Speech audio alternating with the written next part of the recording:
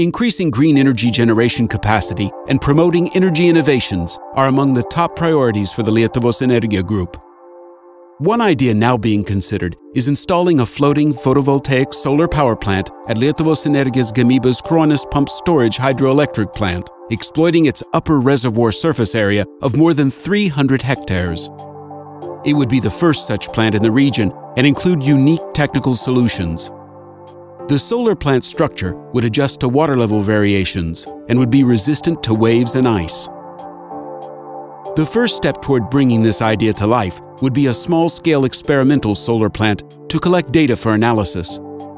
That would provide a basis for developing a floating solar module structure to cover the entire reservoir. Such a plant would help exploit the synergy between two different sources of renewable energy, sunlight and flowing water. It would be able to generate 200 to 250 megawatts of peak power.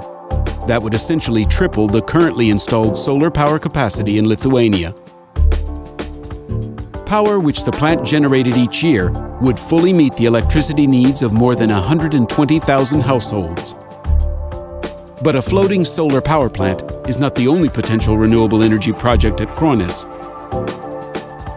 Lietuvos Energijos Gamyba is making provisions to expand the Kruonis hydro accumulation plant by installing a fifth pumped storage unit and also to build a wind farm on the plant's territory.